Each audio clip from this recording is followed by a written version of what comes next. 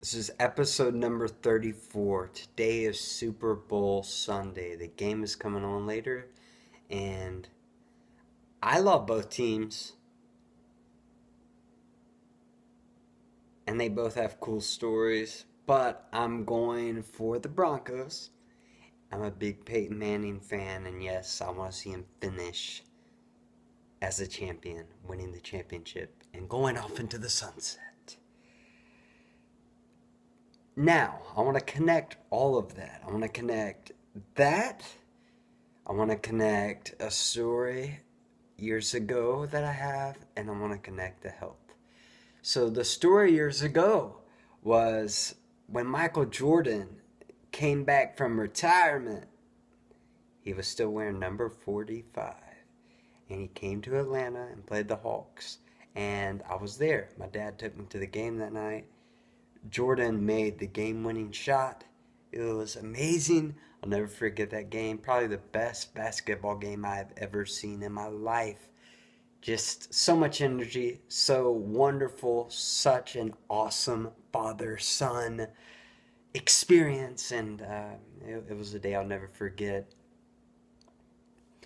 And now I want to connect all of these, the help to those first two. Peyton Manning this year, he had some rough times, but bounced back, got up, and now he is in the Super Bowl tonight. Michael Jordan had some things going on in his life, took a break, came back from retirement, and went on to win, I think, 3 more championships. Heart of a champion.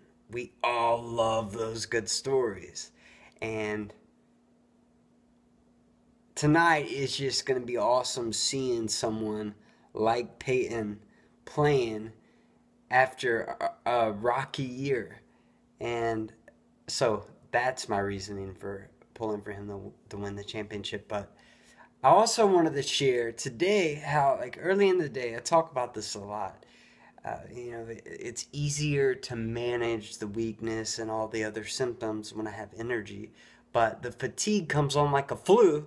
This is the best way to describe it. I feel like I have the flu. I just have been fighting, just wanting to fall asleep, and it's not every day, but it's pretty much almost every day. and it's unpredictable, and I've been feeling it for the last hour. It's just been really tough, but I have to remind myself to keep getting up. And I wanted to make this video during the intense fatigue that I'm feeling and connect it with that story from my life, and then also with the Super Bowl, the game today, and then lastly, but definitely not least, your story and what you're going through, and digging deep and having that heart of a champion and fighting one more round, getting back up. It's a very popular phrase, but we have to keep getting up. I encourage you today, and I hope this encourages you. I hope tonight that you enjoy the game, whoever you're rooting for. There's cool storylines behind both. Um, I just thought that would be a cool way to connect all the ideas for this video and also share the way that what I'm feeling today is what I meant to say. And I hope you have a wonderful, wonderful Sunday.